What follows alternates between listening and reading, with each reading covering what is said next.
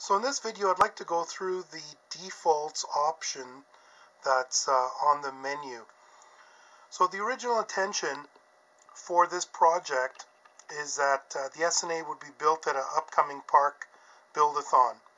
At that build-a-thon, there will be people who will be aware of how to calibrate the SNA, and as well as there will be specialized equipment that will allow the SNA to be calibrated.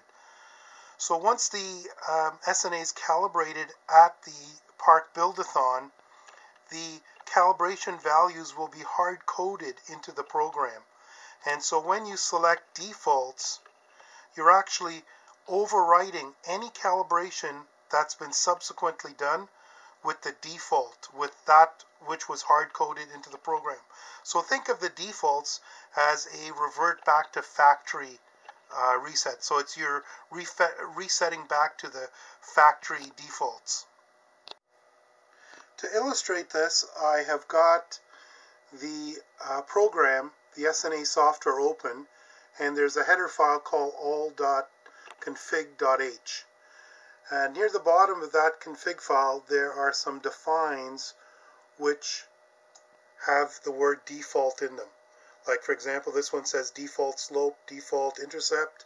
So that is the default intercept and slope for the 8307.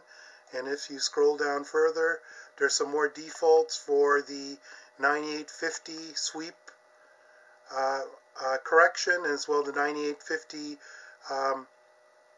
frequency accuracy correction, for the return loss bridge, open and close sweep. So those are all the default calibration values that'll be hard-coded in the program. So when you select the default menu option, you're going to overwrite any calibration that's been subsequently done with